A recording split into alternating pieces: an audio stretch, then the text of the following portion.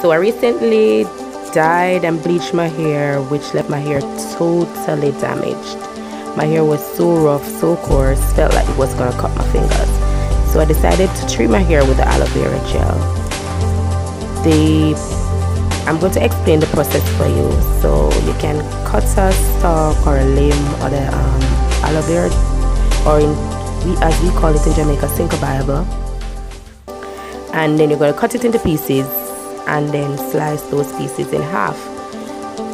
What you can also do this another way. You can cut it, scrape the gel, and then you rub it into your hair, which I find to be double work. So I just cut it and rub it into my hair.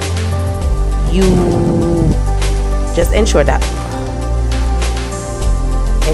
all your hair is totally saturated with the aloe vera gel and the scalp as well.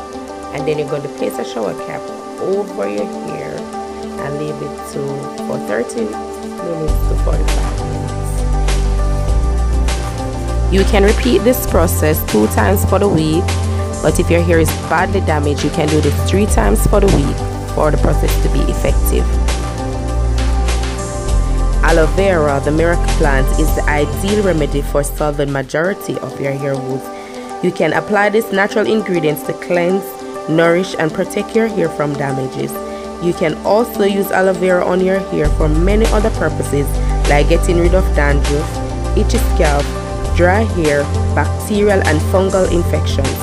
You can use this plant to make your hair shine with a healthy glow and get perfect hair. It can be used in making many hair masks. Aloe vera hair treatment is an excellent natural home remedy to make your hair problems free and perfect.